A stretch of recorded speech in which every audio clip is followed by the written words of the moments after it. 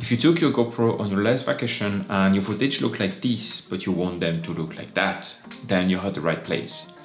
Let's get wet. Hi, I'm Maxime Cheminade, and I hope you're doing really well. Today we're gonna talk color about your underwater footage. You're gonna find in the description below all of the timestamp for every part of the video. It's gonna be quite of a long video, so I just encourage you to go and look below to see exactly on the timestamp what part interests you. If you're here, it's because you took that super nice GoPro that you received for Christmas or for your birthday, or that you just bought before your trip. You went snorkeling or in the water and you could realize that at the end your footage are green or blue depending what situation. So today we're gonna see why is that happening, what happened to the color in the water, what we can do for it in the camera while we're actually shooting it, and also how to correct it after using amazing tools that are actually totally free. Okay, let's go. In the water, the light is actually not behaving exactly the same way than at the surface. The light will start to get refracted and diffracted and also absorbed by the water. That means that if you stay at 1-2 meters and you're just in snorkeling, you might not see this effect. But when you can start to go down, especially in scuba diving or in free diving, you're gonna start to lose colors. Here you can see those colors that are actually getting down. First the red, then the orange, the yellow, and after a while you just keep blue. Okay, for this video I'm aiming it to beginner level, meaning basically people that want to get colors from 0 to 20 meters.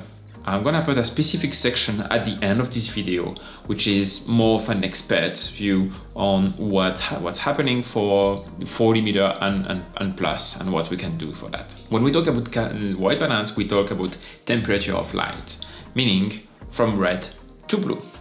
Okay, within 3200 Kelvin, which is a really yellow light, you can see one here, to a really extreme blue light, 6000, 7000 Kelvin. Unfortunately, underwater, the problem is that the white balance is not the same as on land, and our cameras are mainly made to stay on land. In our case, we want to trick a bit the white balance in order to have the right color. So you have to go in your manual in your cameras. If you want to look into the Sony manuals, you can find them and look into your white balance. That is gonna make an incredible effect in your videos. On the pictures, if you use raw pictures, it should in theory not really matters, but in videos, this is what's gonna make the the best bang for bucks for yourself. So I just took my GoPro for you guys. That's a GoPro Hero 5, but it works with any type of action cam or any cam in general. You're gonna want to go to your Pro Tune menus, which you will find here, Pro Tunes. Yeah. We want to go to your Pro Tunes menu. Once you're here, you see this WB means white balance. Auto is most of it the wrongest thing, actually the baddest thing, the wrongest thing? Okay, let's say wrongest thing that you can do to your footage, because the light is gonna change during the footage, and then you're gonna start with a green, and then with a blue, and then with a yellow. So you can see that you can choose from a panel, and the image will go from blue to yellow, depending on the choose that I want. I unfortunately cannot give you a good setting for you, as unfortunately there is thousands of white balance possible underwater. You're gonna tell me, hey Max, I can't really use my GoPro and I cannot really touch it underwater, and I'm gonna say, yes, you're right. You can't use the touchscreen in the back of the GoPro to select the white balance. But GoPro actually put a kind of a hidden menu. If when you use mode plus recording together and you press them, you will have this small menu in front. Here you can see that it says auto. If you say just there, and you press there and select the white balance, which is right for you. Here we're talking about a GoPro, but the same is true for any cameras. The footage that you're gonna see today is mainly from that GoPro Hero 5 that is here, but I use the same technique on my A6300 that I use underwater for mainly all of the videos, especially when I made a mess and I forgot to set the white balance, which is really bad. That's the first really big thing you can do to your footage, getting proper white balance. For certain camera, getting the white balance right is actually enough to get enough red, because the red is the thing that we lose the first. That's unfortunately how it works in the ocean. So you might want to use some red filter, such as this one. This red filter, it's a Keldan spectrum for red filter, is made for my DSLR or the mirrorless that you want to use and you want to go underwater. They will like a red tint to your image. They're also quite dark, so you might have to bump up the ISO of your camera or stuff. But they're also quite expensive and they don't really work at the surface. They work generally below 3 meters to 16, 18 meters. That's the first big thing that you can do to add red to your footage. Just put a red filter. You can also use a flashlight. You can also use light. It's actually a really nice thing to use light. Light are sometimes quite powerful, as you can see. They are pretty nice. But they have still a limited range. And at one point, you are gonna see that blue-green coming back. That's why we said in videography, the filter for the color and the flashlight for the detail. We're gonna put that aside and we're gonna see true footage. We went to holidays, we had not set our white balance properly, and our footage is not really looking nice. Let's go and see what we can do. Okay, so now I'm gonna show you how we're gonna be able to correct our footage in DaVinci Resolve. DaVinci Resolve, just to give you a small introduction on the tool, is a product from Blackmagic, which is now 100% free. You can edit on it, but it was especially used for colorists in cinema, such as Hollywood production or Bollywood production, where having heavy use of Blackmagic DaVinci Resolve. Today I'm going to explain to you some small steps that you can actually use to get better with it and just save your footage. Let's go there. So I chose different footage that were really bad. This one is pretty green, which is such a shame because on it there is amazing clownfish, and as if you follow me on Instagram, you see then I love those fish. So we're gonna try to save that one and using super nice techniques in DaVinci Resolve. So first we're gonna create a new timeline with that project. I'm just gonna cut a little bit out of that project because it's not really relevant, and as you could see from the beginning of the footage to the end, there is such a big color shift and I don't really want that, so I'm gonna cut that. Okay, seems good. For the purpose of this video, we're not gonna go through stabilization or slow motion, just through colors and how to get back those colors. So you can see that the anemone here is actually not that bad. There is a bit of information in color, but it's just not popping, it's just not cool. And it's just not as reality. So, okay, now that we scrub on it, let's go to color, the menu called RGB Mixer, that you can see the fourth one on top of me. And here you can see basically the amount of red or green or blue that you have in each channel. So we are gonna take our green channel and we're gonna lower the grain to 40, 45. It depends on the footage, and you're gonna see the funke is gonna get pink. That's normal, that's okay. Now we are gonna take the red and we're gonna have it higher, and bam! As we add a bit of red into those green, then the footage starts to pop and we have a way difference. Look, if I remove the node or if I put it back, you see the immediate effect of it. Now we have, like, it's not the perfect setting, it depends on the videos that you're using, but yeah. After that, I love to put a bit more red output inside of the reds because like this is where the wall pop is happening. And you can see before and after, it's pretty crazy. You can see just with two of those twiggings, what you can do with those.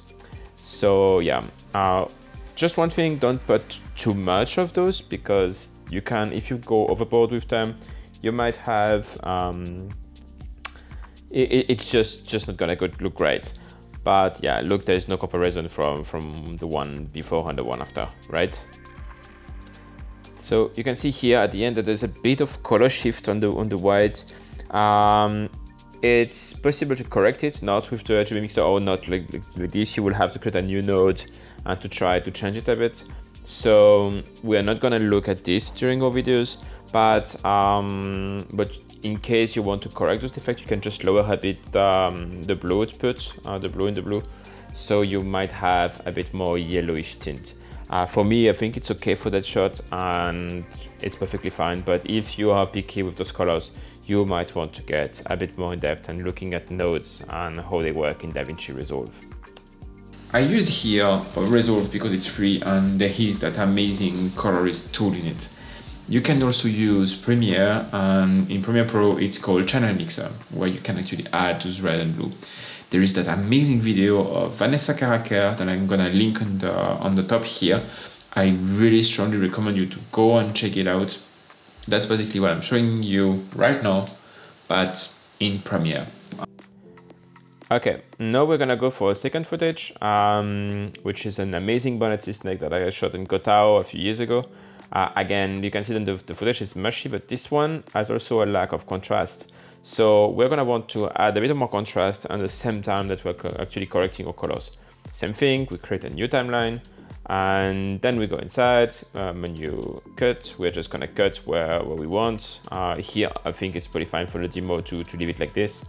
So we are gonna go to the menu color, and once we are inside of our color, we're gonna use the same technique. We are gonna lower the green, and we are gonna add a bit of red, and 45 is again, I think, the sweet spot for those videos. It might change also if you are in freshwater or in saltwater, as the white balance change within both. On this one, I'm not gonna put as much as red output as I did on the other one, because you're gonna see it's gonna be a bit mushy. What I'm gonna do is I'm gonna use the curve to make a nice S to have a bit more contrast in the curve. If you have no idea what a curve is, just take a look. There is thousands of tutorials online.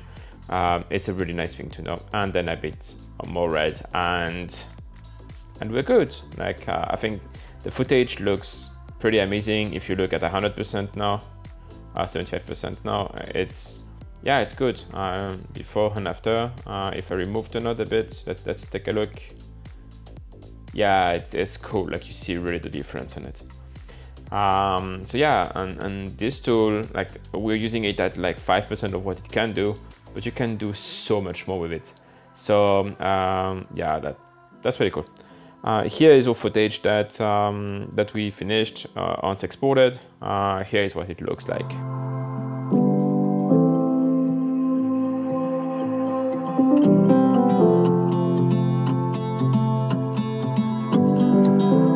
So at the beginning of the video, I told you that this is more for beginners with the camera. If you want to start to get more in depth into deep water or cave or any other place where you have either no light or really really dark light, I definitely recommend you to have one of those or two of those actually, or more. Take the maximum powerful light that you can find and run them next to your setup. Like this, you are gonna have a better balance, a better colors, and also at the same time it's way more detail. At those steps, you will have maybe 5-6 meter of range with lamp like this one, which is a 10,000 lumen one. It's a really extremely powerful, but unfortunately it's not that it cannot see hundreds of meters. It's not gonna replace the sun. So Keldan came with a concept, which is the red filter. That's gonna balance the redness and also the color from far. And on the top of the light, you're gonna have a spectrum filter, which is blue, and that's gonna balance the redness of the light and the filter to get a perfect lit environment.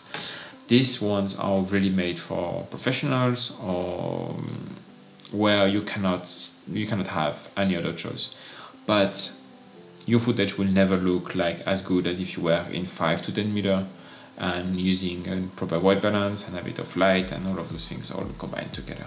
I hope that you really like that episode. For me, it's always such a pleasure to share with you guys and trying to all of us grow, because I'm not always an expert with those things. I'm also learning a lot, and I hope that we can learn all together to grow up in video. Please consider subscribing and putting a thumbs up. It's always helping me a lot, and it's really nice. Also, if you have anything to say or any questions or also remark, yeah, I also know that my footage was really shaky. If it's really really bad, and if you want to see how we can stabilize that, just comment down below, and it's gonna be maybe for a future episode. I guess it's time to say goodbye now and to end this video. Have fun, continue creating, guys, and see you soon. Ciao.